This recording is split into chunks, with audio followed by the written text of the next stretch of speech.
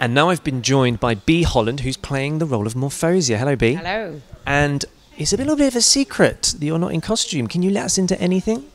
I'm afraid it's all top secret. It's all top secrets, but we can say that you're playing the part of Morphosia. And what does Morphosia, what's her role in the play? Well, I haven't seen a script yet, so as far as I know, she keeps the beast, and she's the bad kind of fairy, evil witch who's cast the spell on the beast.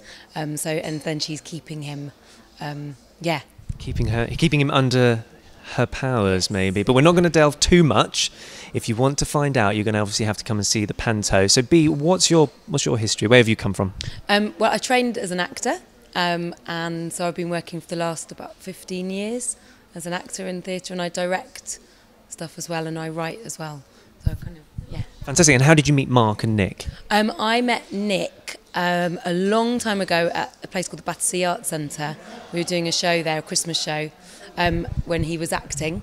And we've just been really good friends and worked a few times together since then. And then Mark saw me in a panto in Newbury a couple of years ago. So that's how I met them originally. And are you looking forward to this year? Yes, I'm really excited. And this is the first time I'm playing a baddie. So a lot of fun. Yeah, really, really fun. Fantastic. Well, Bea, thank you for joining us here on Surrey TV, and we'll come and see you from Monday the 8th of December at Camberley Theatre. Thank you. Thanks. Bye.